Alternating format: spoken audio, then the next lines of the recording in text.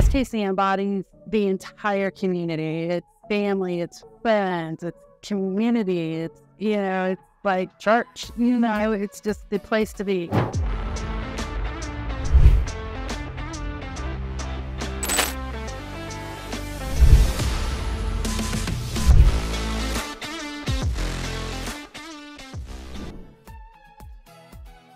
So when Nicole was 3, she came to us and said, "Mama, I do karate." And I said, "Okay, I'm not from here," knew nothing about it. So I started looking around, and we looked at different facilities and stuff and talked to a couple colleagues whose daughters were doing the Black Belt program. And they couldn't speak enough about it. So I called, and she was very disappointed when they said, "You have to be 4." So we had a year of arguments.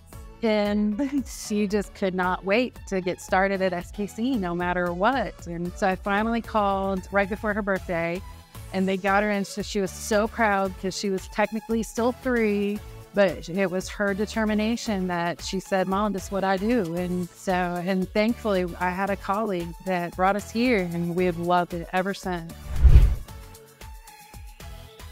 So the big change for Nicole that happened immediately was kind of a dose of humility. She, being an only child, she is the only grandchild local, and all of our friends' kids are older. So she's very much the center of attention when everybody's around. So for her, having to wait in line, not being picked every time, it was a huge dose of humility and teaching her that everybody gets a chance, everybody participates, and seeing her develop that. And then, as the weeks go on, she wasn't so angry about not being picked to be line leader. So now she realizes that not everybody has the chance to do karate. Not everybody has the opportunities, and she embraces the opportunities when she does.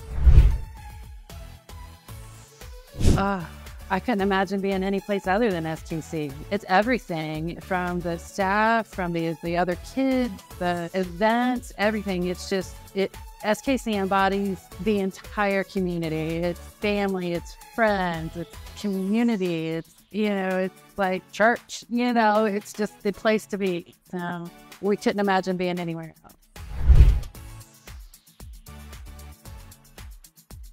Don't be on the fence, just do it. Just do it. Let your child try the first time. I do have a friend whose child tried it and it did not go well. But give your child the opportunity. They learn so much more than just the skill of martial arts. They're going to learn so much more.